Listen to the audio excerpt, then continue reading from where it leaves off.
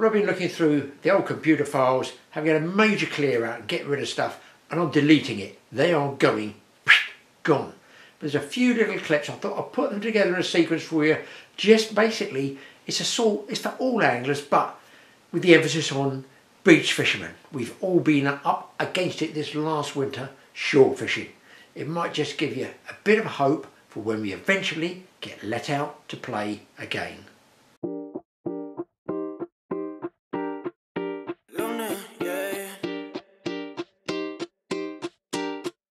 Ese hombre está mal, es muy adicto a lo que diga la gente.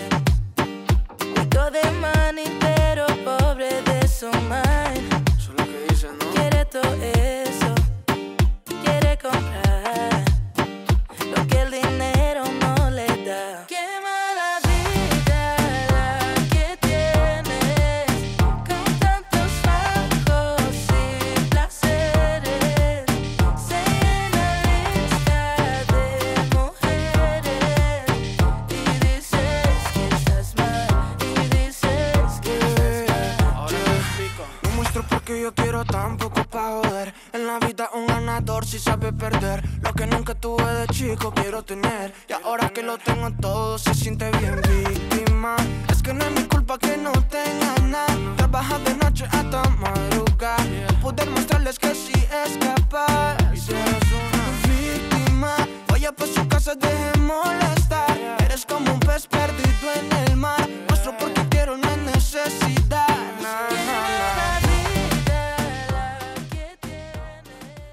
I find these rods ideal for me because I'm not a real strong person, but the Ziplex 50/50 I find very well. I got heavier reels on today because we were in a bit of rough ground. I've got a Slosh HSA on one and a Saltus on the other, both loaded with 20-pound F1 line with Sakuma shot leader and Sakuma hook length. What size hook have you got there? I've got a 2.0 on the top and a 3.0 on the bottom. But if I put a squid bait out, I might go to 4.0, depending on what else I mix with it. Just one big single? No, two. Still a pennel? Yeah, pennel rig all the time. Because that way, if I get anything, I'm going to pull out of it. Pull out of these snags or whatever. Because the lead comes, the fish comes up, the lead comes down, and it'll just break it out. But that's only if I've got a rotten bottom on. If not, then good night, Vienna. This is Porlock Bay, on the point of near Minehead and Bosington.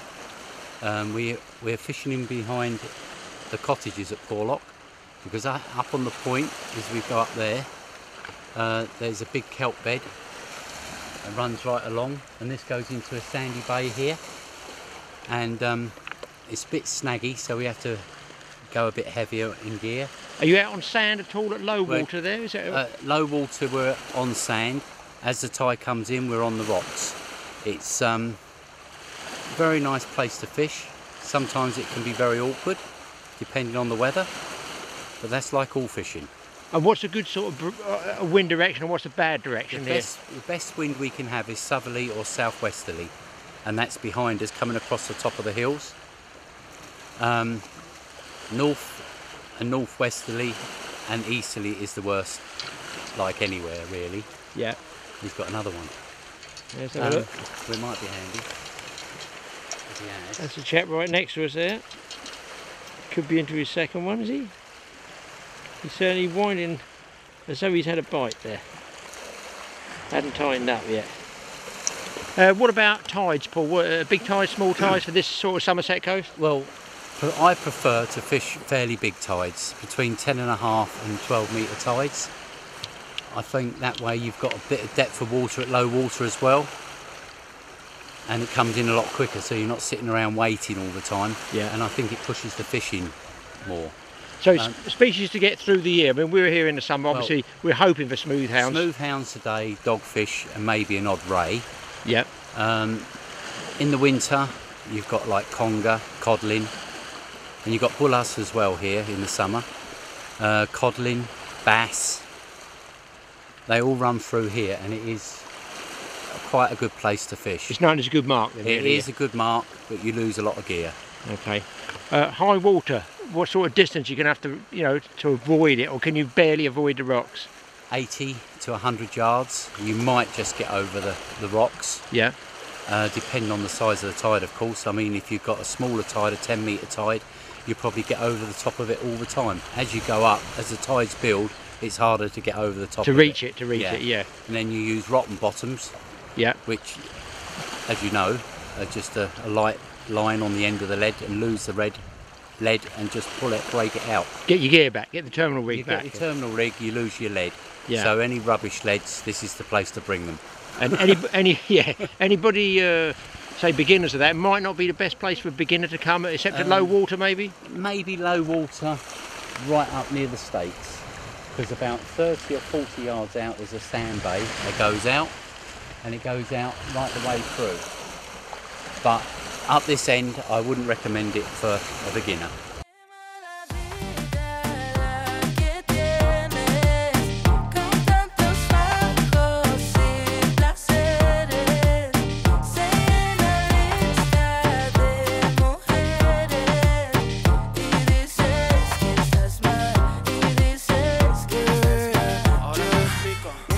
Yo quiero tan poco pa' joder. En la vida un ganador si sabe perder. Lo que nunca tuve de chico quiero tener. Y ahora que lo tengo todo se siente bien. Víctima, es que no es mi culpa que no tenga nada. Trabaja de noche hasta madrugar, poder mostrarles que sí es capaz. Y si eres una víctima, vaya pa' su casa, deje molestar. Eres como un pez perdido en el mar. Muestro porque quiero, no es necesidad.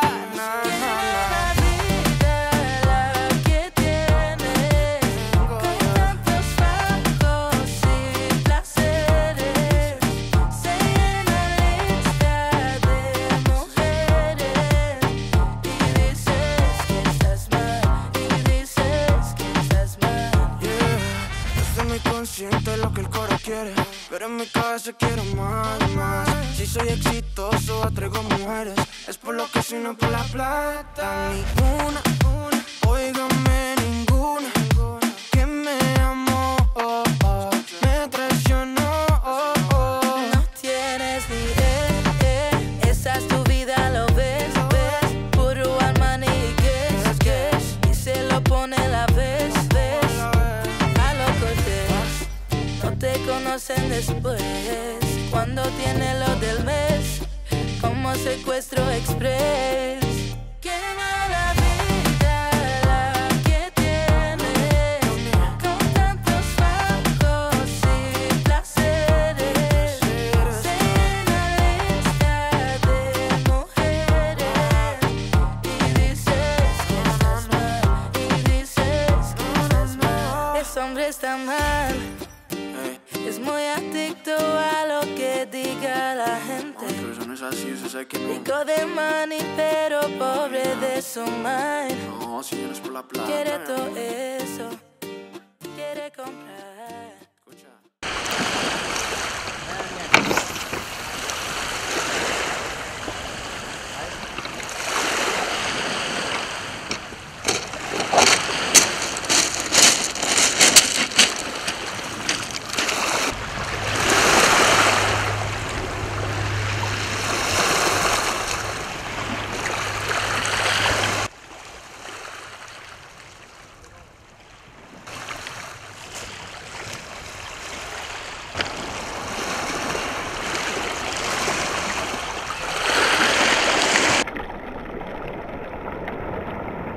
What a magnificent setting that was. It made me want to get, yes, the sun oil out.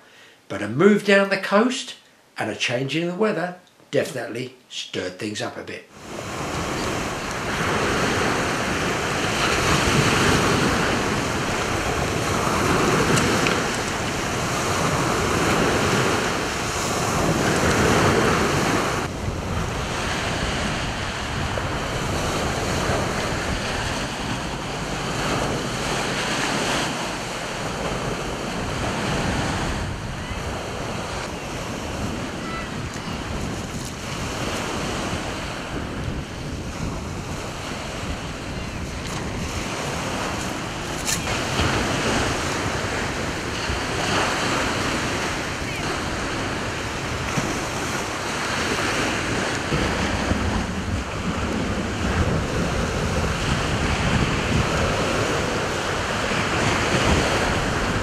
Well, it was worth the move to a high water mark after fishing low water. It was getting a bit hit or miss with the tide coming in the rock, so we've moved up here to St Aldridge Bay. It's a good move actually, because we've had a couple of bites. I think you've had a dogfish, haven't you? And, yeah, had a doggy, yeah. Second cast on a whole squid, I've got a small thornback ray, which my son Cody's got. Have you ever caught those before, Cody? Once. I think you caught one, didn't He's you? had one before, has he? On the boat, didn't you? Yeah. That's a nice fish. But you would have liked to have caught it, wouldn't you? Yeah. Are you going to put it back in the water for us? Yeah. Yeah. Go on then, let's go and put him back down. Put him on his belly, don't get your feet wet. No, I'm on his belly, just put him all down. Other way out. That's it. You should be able to go. Throw it. Don't get a booty. There we go guys, following on from Craig's catch, that nice ray he had. I've got another nice dogfish there. So the fish, even though it's rough here, definitely on the bite. Paid us to move. I'm going to get him unhooked and I'm going to get him in the water so I can get that bait back out there. This one took a half a squid, so they're on the feed, they're taking small baits and they're taking big baits.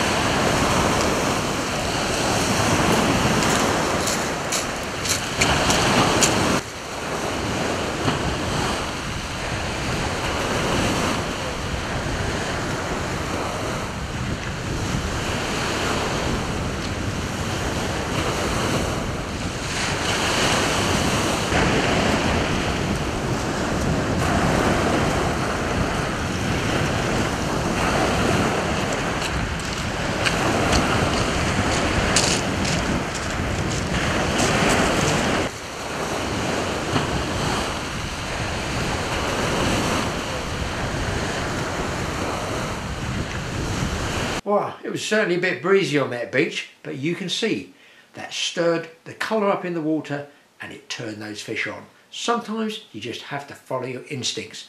My instinct was, get up early in the morning, Graeme. I'm not great getting up early in the morning, really I'm not. I'm a night bird, I like to fish at night. But get up early, hit the beach, same time, and see if I could catch something again. Oh, sometimes guys, those gut instincts are the ones to follow.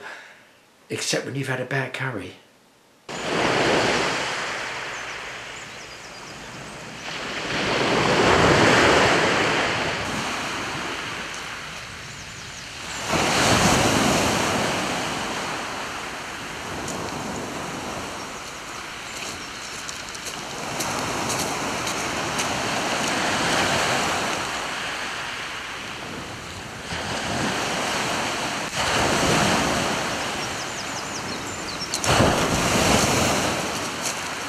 Guys, I couldn't risk changing marks. I'll come out for the same tide in the morning, just up on the St Aldridge caravan, and a small dogfish first cast. You know that old saying about the early bird catches the worm? In this case, it's the early angler catches the fish. Only a dogfish, but hey ho, I'm not worried. The birds are out. The wind is down a bit. There's a fish on the end of the line. That one took a third of a sandal, not a half, not a quarter, but a third of a sandal. Let's get the chappie back. I want to get bait out as fast as I can and as far as I can. Now here's another totally awesome tip. I got that fish because I timed the arrival of the tide for the same time that I woke up. So I woke up about 6:30. Last night I was here, high tide 7:30. Well, don't forget the tide cycle is generally, give or take, an hour later each day. So I figured, do you know what? I'm only in the caravan at the top of the cliff. I might just well walk down if I'm awake and put a couple of 3 hours in, right place, right time, and that's been proven. And wind is down, it's sweet. You know what, I'm pretty much sure I'm going to be on for another fish. What a thing to say with a camera, but that's what I reckon anyway. So if you do go anywhere, remember the tide cycle. Even if you caught at a low tide, it doesn't really matter, because if you caught fish at low tide, stick an hour on and then hit the place again the following day, and you could be in for the same type of fishing. And listen, with fishing, every day is different. In fact, there's a bite there. I'll see if I can get that bite for you guys. There's a bite on. If I line them up for you, you might just be able to see. I think it's the lower rod as you look at it. What I've done is I've got 2 3-hook rigs further out, and I've got a giant ragworm close in because Craig said there might be an outside chance of a bigger fish running in close to shore. I'll probably overcast a little bit. Now, isn't that the way? As soon as you put the camera on the rod, you don't see the bite. I assure you, it was a bite. It's probably another dogfish. Now I can still see a gentle tap in there.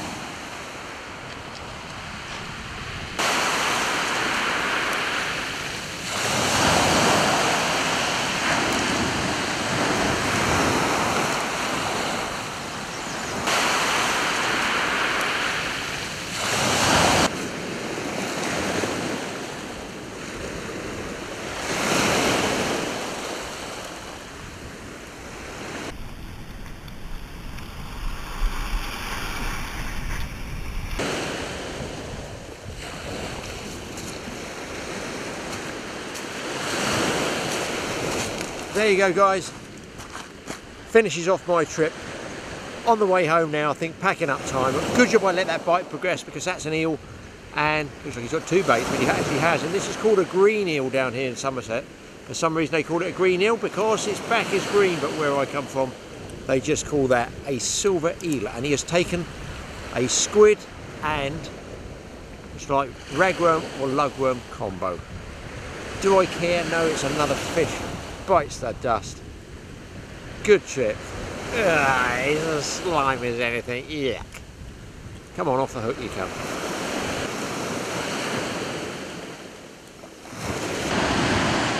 Now, one of the anglers down here obviously lost the plot through not catching any fish. But I mean, is there really a need for this? A 12 gauge shotgun cartridge?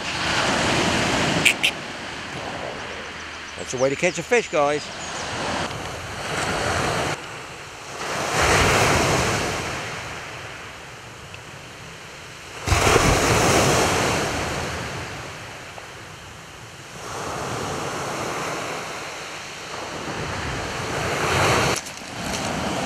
Well, there you go, it gets better, guys. Get double shots on this 3-hook rig. I'm not even clipping it down or anything, I'm just leaving it loose like this. A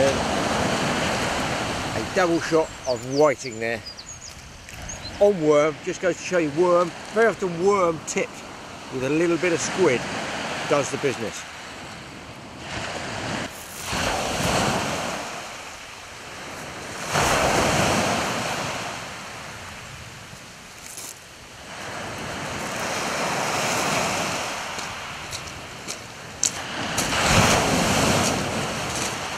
So I did warn you guys, a double on dogfish. So absolutely everything's on the feed at the moment. What a good job. I took the trouble to get out of bed this morning and hit that tide at the same state it was last night, because it's just a whole different ball game now that wind's down. Let's get these guys back. Well, well, well. It just goes to show you, on Beach Quest, moving to another beach can often pay big dividends.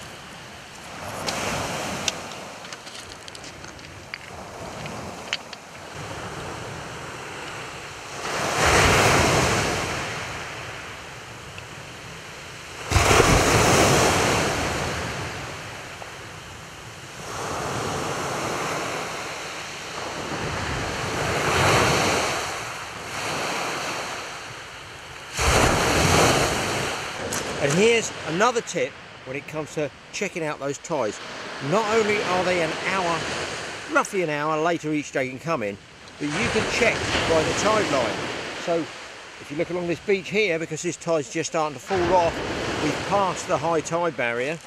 It's going down, you can see dry sand and dry rocks on the right, and all the wet pebbles and sand, mud and shingle on the left. You can also see the weed line that's been piled up here with bits of bladderwrack, all the weed along the edge, so you know exactly where the high tide was. But here's the thing, people, you have neap tides and spring tides. The spring tides will be, if they're increasing, which they are at the moment, means this high water line along here tonight on that 12-hour cycle is going to be a little bit further up. And then in the morning, if I do want to come back, and there's every chance I'm going to before I go home, it's going to be further up. Now the last really big spring tide is just on the top here, which you can see, and that is the top of the spring tide. So you can get the reverse of that as well, dropping down. So look at your tide tables, see whether you've got what's called a making set of tides, in other words they're getting bigger and bigger, or you've got a falling set of tides, which means they're dropping off. That gives you an idea roughly where that water's going to come up to and where to set up your base camp. Well, there's nothing I like more than a little bit of beach combing when those bites slow up. One of the things I found just made me wonder a little bit what some of these people down here that fish here are eating. Have they got really bad curries? I don't know. But I've just found the world's biggest toilet roll. That's right, it's horrible. But even worse, I don't ever want to tread in what they left. Fish banging on that rod, as you can see, actually pulled back with the camera zoom so you could see it wasn't a fake bite, it was actually a bite there. I'm just tempted because I was getting right at the bottom of the 2 hours down from the flood on the way down this ebbing. I'm about on the limit of where I can sort of pack up. So do I wind in? I might get it, I might miss it. It's still there, look, it's still there. I think I'm just going to let it hang on for a minute in case Mr. Greedy wants a second fish as well. I'm pretty sure after this, with the black cloud coming, you're going to have to pack up.